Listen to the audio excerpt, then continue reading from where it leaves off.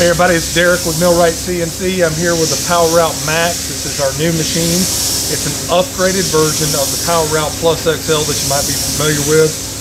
We're going to do a little production with it today because, as you can maybe tell in the background, our water jet's busy trying to get some other parts ready for Black Friday. So we've got something simple. These are going to be the bottom pieces for the Carve King 2. It's just an 1/8 inch piece of aluminum.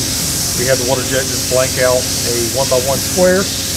So we're going to tackle with this, and we really wanted to emphasize anyway how the Power Route Max can be used to take care of production in your shop. So some new things that we have coming on this machine: the 2.2 kilowatt APC spindle that you've seen on the Mega B2, that's now available on this. It comes with an automatic dust chute that operates pneumatically.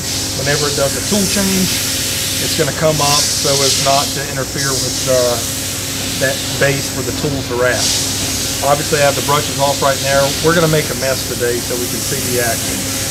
A lot of other enhancements to this machine, little minor things that add up, like we've got inductive switches on the X and Y, on the X and Z. We've got mechanicals on the Y, self-squaring gantry for both the Masso and Gerbil machines.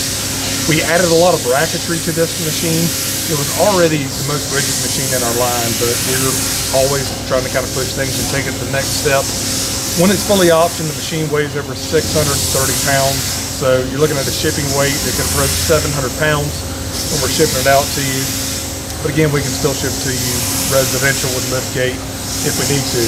And that would give you a machine that a shop like this one here that runs production tools could still rely on to take care of little bits of production when our big, really expensive machines are busy. So we've got a file set up. Again, the water jet cut a 1x1 piece. We're going to cut 10 of these Carve King 2 Z bottoms. I think we're going to start with a tool change. Let's check out what the machine does. Give it a go. We zeroed out all the tools. It's going to pick up our drill first. And it's going to kick on our coolant mister. You can see that we're going to make a mess here. We don't have the bristles on the dust chute, but we want you to be able to see the action. Little tip here: if you want to adjust the mixture here, you can do that. The little line here, that's got your coolant, and the bigger line here has got your air. You can adjust the mix ratio here.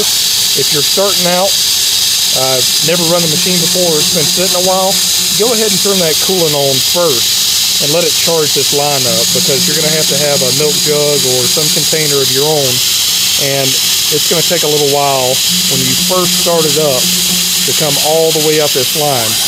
Now it's got a check valve in there to keep it from draining down, but you leave it for a week or so and it's going to drain down eventually. Let's zoom in and check out these holes here. It's making pretty nice. We're going to drill these holes, and then we're going to come back in with a 1/8 inch end mill. We're going to bore that out, and then we're going to have an optional stop, or we do have an optional stop in the program that's going to allow us to install some wood screws that we're going to bite into this MDF with. Ready? All right, so we're onto our 1/8 inch tool now.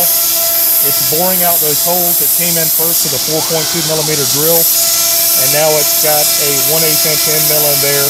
It's making a 5.5 millimeter and a 6 millimeter hole. The holes came out really well. They've been bored to the right size. So I've got that optional stop there. Got the spindle off, and I'm just going to install some wood screws into that MDF just to hold everything down as we contour.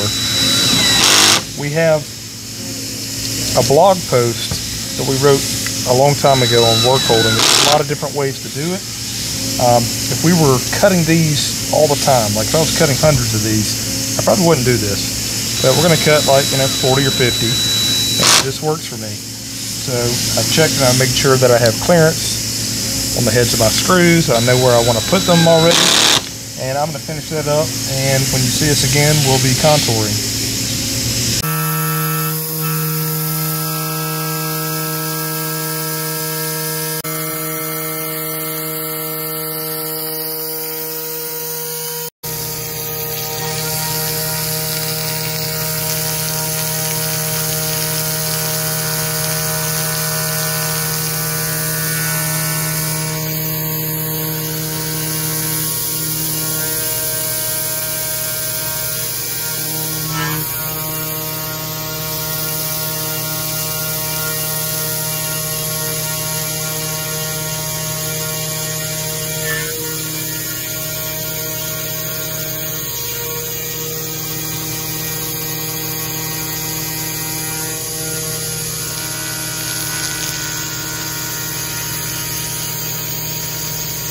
All right, guys, I told you that we were going to make a mess, and boom, here's the mess.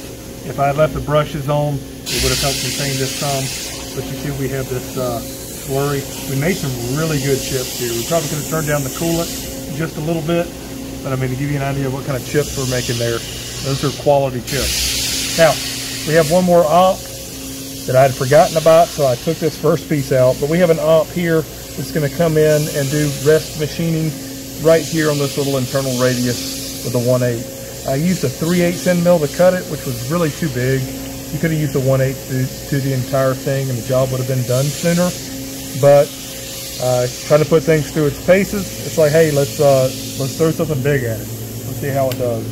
So we're gonna switch over to that 1/8 tool now and let it do the rest machining to get this small internal radius.